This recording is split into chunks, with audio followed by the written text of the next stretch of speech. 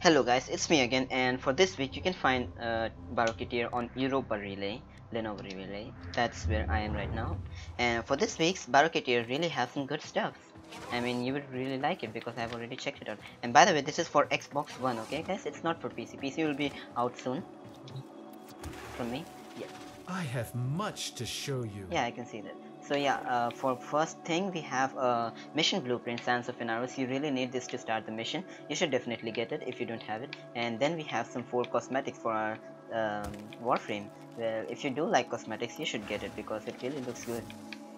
And next we have 4 mod sets, which is all slashes. So this is a slash mod set, and I would definitely recommend you to get all of them if you don't have one of these. And next we can see the 3 lures for 3 stalkers and Krushtag and Zanuka bosses. So if you want to farm those bosses to get their weapons, you should definitely get them, but if you already have their weapons, there's no use to get them. So yeah. And next we have Sayonara for our weapons. As you can see, yep, it looks good. And the next last thing that we have is prime regen mod for sentinel, so that if your sentinel dies, he will regenerate 3 times maximum on itself.